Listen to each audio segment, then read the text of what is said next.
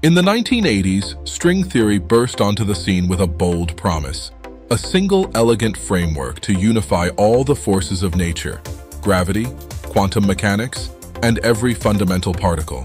According to the theory, each particle isn't a point, but a tiny vibrating string.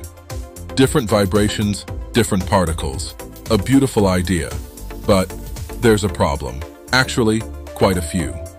First, it demands 10 or even 11 dimensions, while we experience just 4.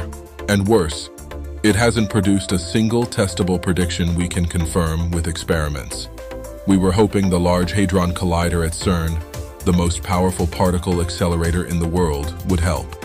If string theory was right, we might have seen evidence of supersymmetric particles, new kinds of particles predicted by the theory.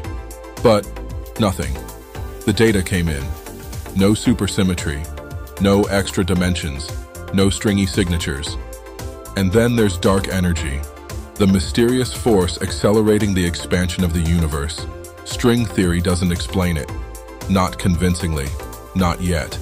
After decades of work, the theory still hasn't passed a single experimental test.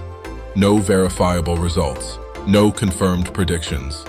String theory may be mathematically brilliant, but physics isn't poetry. Without experimental proof, it's not science.